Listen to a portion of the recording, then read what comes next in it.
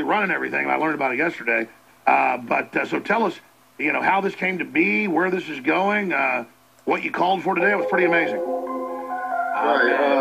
Me and my friends, we got together and we had to set up another press conference. Actually, it came to be about my YouTube channel being kicked out, and we wanted to get that message out to Monica Lewinsky for us trying to get a blue dress for the DNA sample of my father's.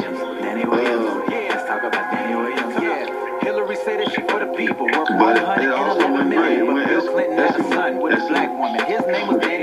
No, it did. And I know your buddy's there throwing points and he can jump in anytime he wants because this is all so important, Danney. You're going through this for the first time. You've been trying to meet your dad. You were like 6, 7 years old 20 years ago. And we're hearing in the background while she was on the show talking about it. Bill Clinton giving you the presents, the money, all of it. If he would have just embraced you, it would have been some big positive instead of trying to cover it up. Yes, sir. Well, the press conference went really, really well. Some folks tried to attack him this time. It wasn't just press, it was against you. Other points you'd like to add? Right. I want to thank Fox News and CBS for coming out. They came out today to positions showing support. But also, I want to get this out. Hillary has the power to get Bill to submit to a DNA test. So I just want to ask you, please, to have your husband step up and submit to a DNA sample. Absolutely. When was the first time you were told Bill Clinton was your father? Well, I've been told all my life, but the age of 8 or 9 was when I really realized what was really going on and who was my father.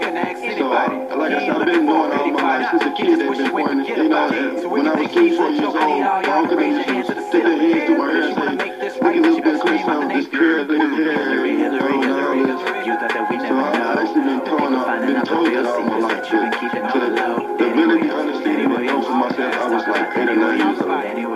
Well, the media keeps trying to act like you just came up with this. This hasn't been in the newspapers for 20-something years. You've always said this. The Clintons always dodge it. They act like we're doing this now because of the campaign season. Well, obviously, these people are liars.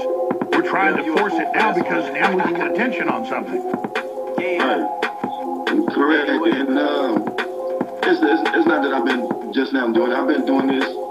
I've been coming out on the media and social media for 2.5 years, and it's actually why now the media is giving me the attention.